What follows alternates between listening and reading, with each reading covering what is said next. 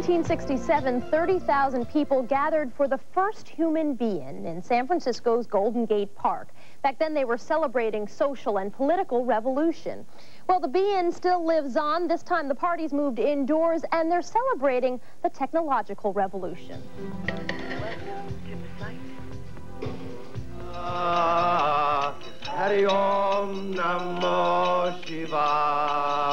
On January 14th, 1967, counterculture luminaries like Allen Ginsberg and Timothy Leary preached messages of peace, love, and harmony to tens of thousands in San Francisco's Golden Gate Park at the first human being. Turn on, tune in, drop out. Little did they realize that the spirit of the being would live on with a technological twist. Welcome to the digital being. What started 9 years ago as a private party for the self-proclaimed cyber hip attending San Francisco's MacWorld trade show has become an annual public event where 90s cyberculture meets 60s counterculture. Hey, how are you? Welcome, welcome. It is the kind of party where blue goddesses from the summer of love mingle with high-tech entrepreneurs demoing the future in their information booths. Let's see it. Everybody, chops up. All right. This is not just a time for a be in, it's a time for a change in and a revolution in. Speeches calling for political and social change revive themes straight from the 60s and put them in a purely 90s setting embodied in the evening's theme, cultural diversity in cyberspace. San Francisco Mayor Willie Brown was one of the featured speakers. If you really involve yourself in the internet and you go online, you can pick up clearly cultural differences. Let me take you into the world of African Americans.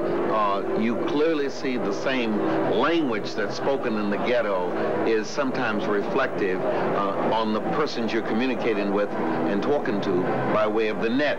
You're here, you know, Mac Daddy, Daddy Mac, and all that kind of stuff. You know that's a brother. You absolutely know that's a brother. And when they run the line, you know exactly where they're coming from in that regard. The same thing is pretty much reflective of other cultural traits. The digital being also put a high-tech spin on spirituality.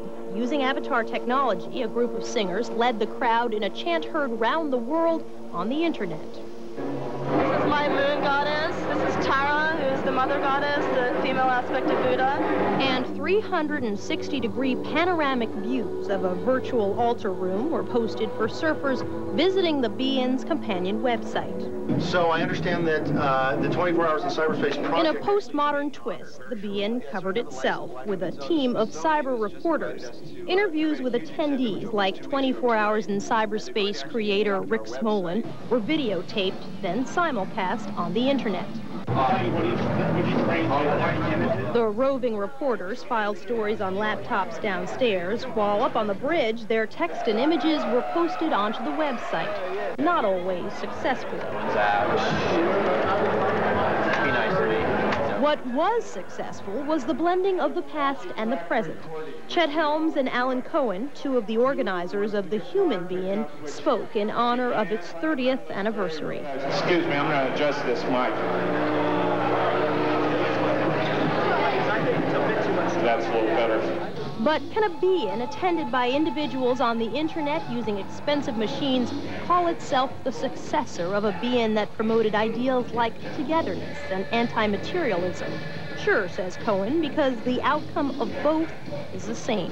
What I see is at some point, if there was a site at which people were organized, say, around the idea of helping children in poverty, and many of them came to one site, and somebody said, well, who's in Peoria?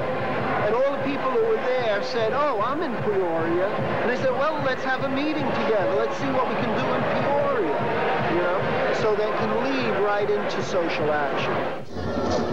Will cyberspace finally become the global village first envisioned by Cohen and others 30 years ago?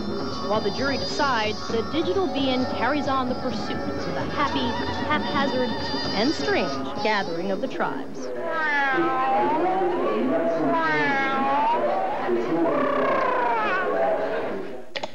Wish you'd been there? Well, you can still get a taste of the Be-In online, where the event's roving reporters have posted their photos and essays and video highlights of interviews. To find the Be-In's web address, just go to our website at thesite.com and click on The Site Tonight. We'll be right back.